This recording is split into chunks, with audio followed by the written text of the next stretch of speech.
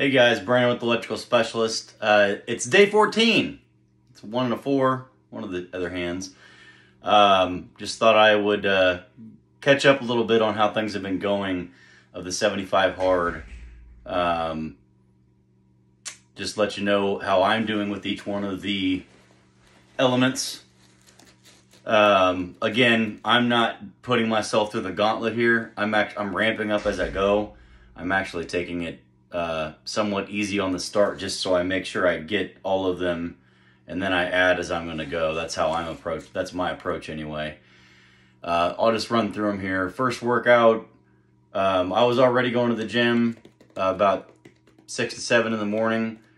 So there's my first workout. I've already got a routine. I need to change it up a little bit because it's kind of getting stagnant, a little stale, but it's working. It's getting my first 45-minute workout in before the day starts, which is where I like to get it anyway. The second workout, I was actually about to head out now. Every week, I'm adding one more. I think they're 3.5 pound weights that go in these things. So I'm starting off, because of my knees, I don't want to overdo it. I don't want to end up feeling like I want to quit halfway into this thing. So I'm ramping up as I go, letting my body kind of get used to it. So this week I'm on my fourth weight here. I think I'm probably 20-25 pounds on it so far. Nothing crazy, but it does make a difference. I sweat a whole lot more when I go out, so we'll see how that continues to go. 10 pages a day. I don't have my book in here, but I'm reading How to Hire the Best. I'm actually flying through it. 10 pages a day. It feels like it's way more than I used to read, even though it's only about 5 more pages. Still, it's cooking me right through this book, and I'm kind of excited to get on to the next one. I like this one, but it's allowing me to highlight areas and kind of focus on just those 10 pages instead of flying through it or just doing 2 pages at a time. My diet, I'm still sticking with the app Lose It. It's something I know a few other people are using. It's just an easy way to, if you make a burrito, you can either put in all the ingredients one at a time, cheese, sour cream, hamburger, whatever it is, or you can just type in bean burrito or beef burrito, whatever it is, and it'll come up with a generic, close, calories and protein and stuff like that. So I'm just making sure that every single day I keep track. Right now I'm kind of doing it at night. I need to be doing it as I go, because sometimes I forget things like a handful of peanuts or whatever. During the day I forget my snacks sometimes, so I need to really do it as I go to do it right. Let's see here. No cheat meals or alcohol. I haven't had any problem with that yet. Again, it's only day 14. So, I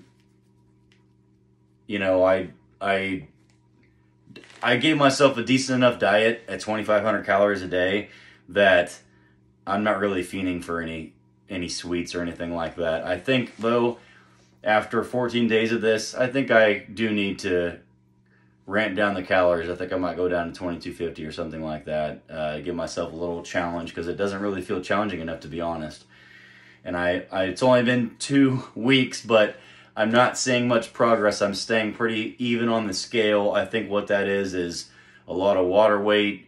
I probably am losing some weight, but I'm building muscle, so I'm kind of balancing out. I think as guys, it's much easier for us to fluctuate. I know the ladies have a harder time with that, but I was expecting to see some pounds come off, but at the same time, I think muscle is just replacing it. So not much change there.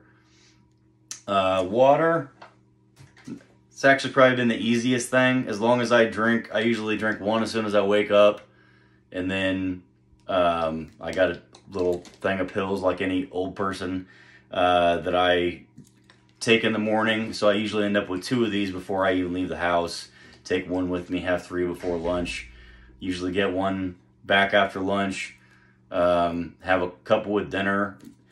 The only problem I'm having is if I've got 2 of these left at bedtime, you know, I don't really want to wake up twice in the middle of the night to go to the bathroom. So I'm trying to get most of these down before 9 o'clock at night, which hasn't been a problem except a few times, but I need to watch that. The progress picture, I kind of see what everybody's talking about now. Almost every day, as long as I get up in the morning and I'm not in a hurry, boom, take it in the mirror, it's done, no worries about it. Twice now, I have been reading on the couch after dinner, trying to get my 10 pages in, and I really like to, you know, highlight things as I'm reading. I'll doze off, and I'll wake up and think I've already went to bed and freak out because I missed my progress picture. Well, I haven't actually gone to bed yet, so I'm not going to count that as a loss yet. But if I had gone to bed and passed out in bed before I took the picture, that is a loss. So I see how so many people can fail because of a simple project picture. Yeah, it's because of the picture. Progress picture, there you go, just couldn't think of it. So definitely, it's important to get to bed so I can get up and have time to not be rushed and get it before I get out the door. Speaking about the water, if anybody's got an idea on a way I can pull this off without recycling 1,000 of these, please let me know. But I don't have a filtration system. I do have a, you know, half-gallon jug I could bring with me, but it still doesn't solve this problem. So if anybody has any ideas on that, let me know, because I am a recycler. I like to, and I know probably half of these probably don't make it to the recycling center, but I do my part, but I can't guarantee they're doing theirs. So I'd like to find a different method. Let me know how it's going with you. I'm sure we're all, you know, doing different things. Oh, if you're going to go running at night, you might want one of these guys.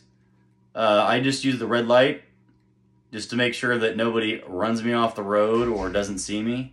Like dog's beating on the door because she's telling me to put on the vest and she knows it's time to go. But I've found this very helpful because I walk on a gravel road at night that's not lit. So you might want to get yourself a light if you're going to be walking at night. It's something I didn't think about. This is actually my work headlamp. I just pulled it off my bag. It actually works great. So reflectors or something, you definitely want to get out there. But back to it. Let me know if you got something that might help me, or just ideas on how you're doing. I want to know how everybody's doing, if they're also following along.